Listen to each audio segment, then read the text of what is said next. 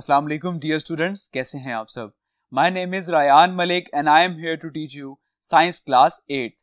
आज हम स्टडी करेंगे चैप्टर नंबर 9 का topic some common salts and there uses. तो आइए चलते हैं बोर्ड की तरफ। Chapter number 9 salts. आज हम टॉपिक स्टडी करेंगे some common salts and there uses. सबसे पहले हम डिस्कस करते हैं कॉमन सॉल्ट्स हैं कौन से। लाइक हम अपने घरों में जो नमक इस्तेमाल करते हैं वो भी कॉमन सॉल्ट है, और जो कि है सोडियम क्लोराइड। ओके, वो कॉमन सॉल्ट कौन सा है? दैट इज सोडियम क्लोराइड, जो हम अपने घरों में भी इस्तेमाल करते हैं। और सोडियम क्लोराइड का फॉर्मूला है NaCl। ओके, अब हम फर्स्ट ऑफ ऑल अगर इसकी अकरेंस की बात करें कि ये कहां पाया जाता है, it is found in solution in the C and underground as rock salt. Okay, तो नॉर्मली ये समंदर के अंदर भी पाया जाता है, और इसके अलावा जितने बड़े ये पत्थर जो हैं, रॉक सॉल्ट जो हैं, ये वहां पर भी ये पाया जाता है। ओके, सिमिलरली अब हम बात करें इस कॉमन सॉल्ट से और मजीद कौन कौन से एलिमेंट्स हासिल कर सकते हैं और किस तरह से हासिल कर सकते हैं। So that is electrolysis. Okay, so electrolysis क्या है? Electrolysis is the process used to obtain useful substances from sodium chloride solution. Okay, तो sodium chloride solution से हम useful substances को हासिल कर सकते हैं किस प्रोसेस के थ्रू? इलेक्ट्रोलिसिस के थ्रू। अब हम डिस्कस करते हैं कि इलेक्ट्रोलिसिस है क्या और ये किस तरह से आपको यूजफुल सब्सटेंसेस प्रोवाइड करता है।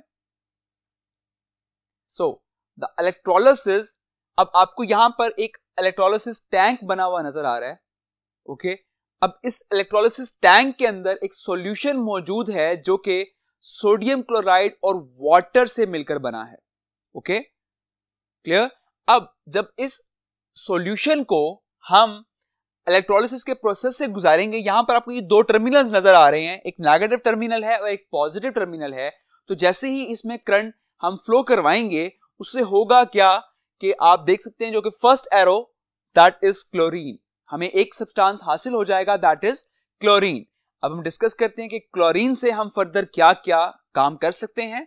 So chlorine use to purify water, chlorine से आप पानी को भी प्यूरिफाई कर सकते हैं, पानी को आप साफ कर सकते हैं। Used in making bleach, हाइड्रोक्लोरीन and acids, plastics such as PVC। तो इस क्लोरीन से आप फर्दर ब्लीच भी बना सकते हैं, और इससे फर्दर आप हाइड्रोक्लोरीन बना सकते हैं, और आप प्लास्टिक्स बना सकते हैं जैसे कि PVC, पॉलीविनाइल क्लोराइड। ओके, तो वो भी इन क्लोरीन से बनता है।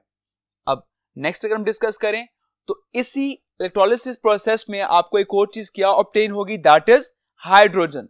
तो हमें हाइड्रोजन भी ऑब्टेन होगी, और हाइड्रोजन से हम क्या कर सकते हैं? यूज्ड एज फ्यूल, इसको आप एज अ फ्यूल यूज कर सकते हैं, and combined with nitrogen to make ammonia. और जब ये हाइड्रोजन नाइट्रोजन के साथ कंबाइन हो जाता है तो ये क्या बनाता है? अमोनिया बना देता है। Similarly combined with vegetable oil to make margarine. Okay, तो ये वेजिटेबल ऑयल के साथ हाइड्रोजन मिलकर ये मार्गरीन भी बना देता है। ओके, अब एक लास्ट एलिमेंट डिस्कस करें जो आप इससे हासिल कर रहे हैं, that is sodium hydroxide. Okay, इससे आप सोडियम हाइड्रोक्साइड भी आप हासिल कर रहे हैं, और ये किस पर्पस के लिए इस्तेमाल होता है? It is a strong alkali and used in making soap and paper, और इससे आप साबुन और पेपर जो हैं वो भी बनाते हैं। क्लियर। तो एक सोडियम क्लोराइड सॉल्यूशन जो है, अगर हम उसकी इलेक्ट्रोलिसिस करें तो उससे आपको क्या क्या हासिल हो रहा है? Chlorine, hydrogen and sodium hydroxide. Clear. और हमने डिस्कस कर लिया कि इन क्लोरीन, हाइड्रोजन और सोडियम हाइड्रोक्साइड से आप फर्दर कौन कौन से काम परफॉर्म कर सकते हैं। क्लियर। अब हम डिस्कस करते हैं सॉल्ट्स एज फर्टिलाइजर, के सॉल्ट को हम किस तरह से फर्टिलाइजर के तौर पर इस्तेमाल कर सकते हैं।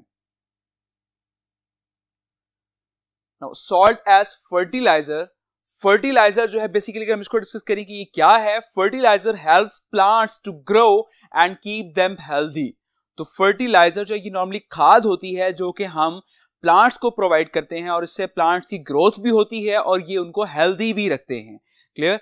अब हम कुछ एग्जांपल डिस्कस करते हैं कि कौन कौन से फर्टिलाइजर्स होते हैं, जैसे कि ammonium nitrate, is used as a fertilizer. तो अमोनियम नाइट्रेट को भी आप एज अ फर्टिलाइजर इस्तेमाल करते हैं. Similarly calcium nitrate CaNO3 twice, okay, तो इसको भी आप एज अ फर्टिलाइजर इस्तेमाल करते हैं. Similarly sodium nitrate NaNO3, ammonium phosphate NH4 thrice PO4, ammonium sulphate NH4 twice SO4, potassium sulphate K2SO4. तो ये कुछ एग्जांपल्स हैं जिनको हम इस्तेमाल करते हैं एज अ फर्टिलाइजर्स. ओके, और ये सब क्या है? ये सब के सब ये सॉल्ट्स हैं जिनको आप एज अ फर्टिलाइजर इस्तेमाल कर रहे हैं. क्लियर? अब हम डिस्कस करते हैं कि ये जो फर्टिलाइजर्स हैं इनमें मेजर चीज क्या प्रेजेंट होती है जो कि प्लांट के लिए हेल्पफुल होती है. अब एक good fertilisers contain elements like nitrogen. एक गुड फर्टिलाइजर में कौन सा एलिमेंट होता है? नाइट्रोजन, जो कि बेसिकली हेल्प करता है प्लांट की ग्रोथ में. Okay, it must also soluble in water and cheap to produce. तो इसको आप पानी में भी सोल्यूबल कर सकते हैं और इससे सस्ती नाइट्रोजन आप प्रोड्यूस कर सकते हैं. क्लियर? सिमिलरली अब हम इसकी इंडस्ट्रियल मैन्युफैक्चरिंग डिस्कस करते हैं कि इंडस्ट्रीज में हम फर्टिलाइजर को किस तरह से प्रिपेयर कर सकते हैं. So ammonium nitrate is made by reacting ammonia and nitric acid. तो इंडस्ट्रियल स्केल पे आप अमोनिया और नाइट्रिक एसिड को रिएक्ट करवा के अमोनियम नाइट्रेट प्रोड्यूस कर सकते हैं. क्लियर? तो ये थी इसकी इंडस्ट्रियल मैन्युफैक्चर. ओके, अब हम इसको एग्रीकल्चर में डिस्कस करते हैं कि वहां पर हम किस तरह से एक फर्टिलाइजर को ऑब्टेन कर सकते हैं. Now, agricultural lime, it is made from crushed limestone CaCO3, that is calcium carbonate.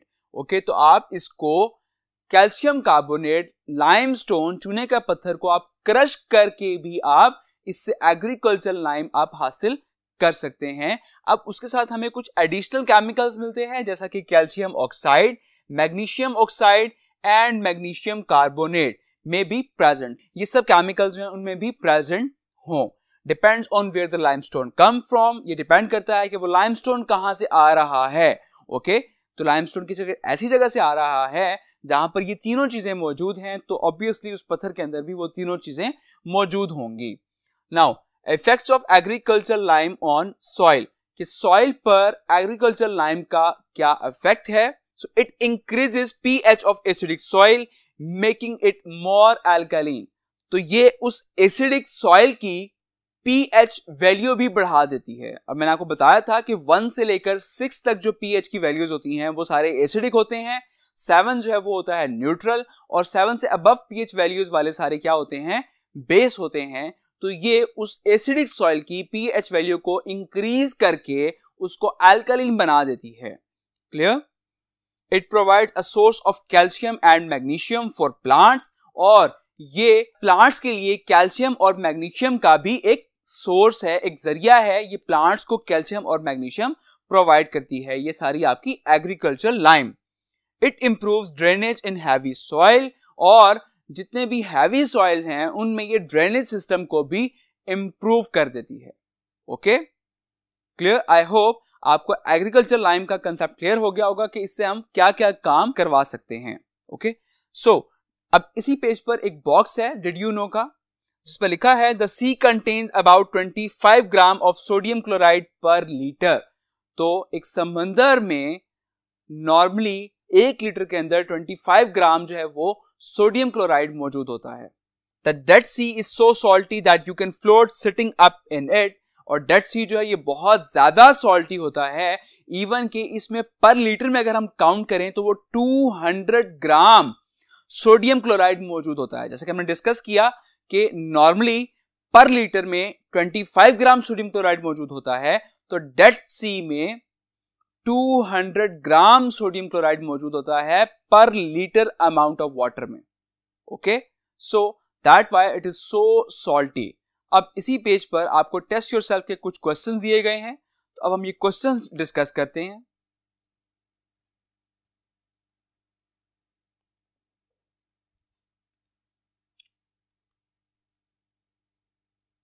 So, test yourself. Question number 1. How are useful substances obtained from common salt? Common salt से आप वो useful substances किस तरह obtain कर सकते हैं? तो ये हमने अपने लेक्चर में ही डिस्कस किया था कि एक प्रोसेस है जिसे हम कहते हैं इलेक्ट्रोलिसिस। इलेक्ट्रोलिसिस के थ्रू आप वो सारे सब्सटेंसेस जो हैं वो आप हासिल कर सकते हैं।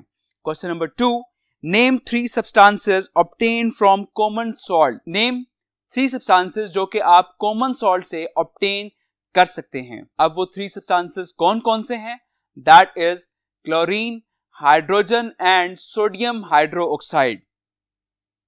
Question number 3, why are fertilisers good for plant. तो फर्टिलाइजर्स जो है वो प्लांट के लिए क्यों बेहतर हैं, अच्छे हैं? तो जैसे कि मैंने आपको बताया कि फर्टिलाइजर्स जो है वो हेल्प करते हैं प्लांट की ग्रोथ में और वो उनको हेल्दी रखते हैं। Question number 4, name one of the most common useful element in fertiliser.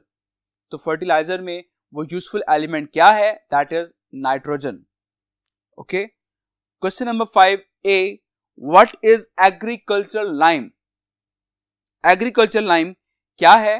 Agriculture lime is a soil additive जो कि कहां से हासिल होता है? Made from crushed limestone. Okay, आप लाइमस्टोन को क्रश करके वहां से आप ये एग्रीकल्चर लाइम आप हासिल कर सकते हैं। और जिसमें क्या क्या मौजूद होता है? कैल्शियम कार्बोनेट CaCO3 और इसमें कुछ एडिटिव केमिकल्स भी होते हैं जो कि हमने डिस्कस किए थे। That is calcium oxide, magnesium oxide and magnesium carbonate. Okay, now question number 5 का B part, give 2 reasons why farmers spread agriculture lime on their fields. कोई सी 2 रीजंस बताएं कि क्यों जो किसान हैं वो एग्रीकल्चर लाइम खेतों में फैलाते हैं। तो हमने इसकी 3 रीजंस डिस्कस की थी।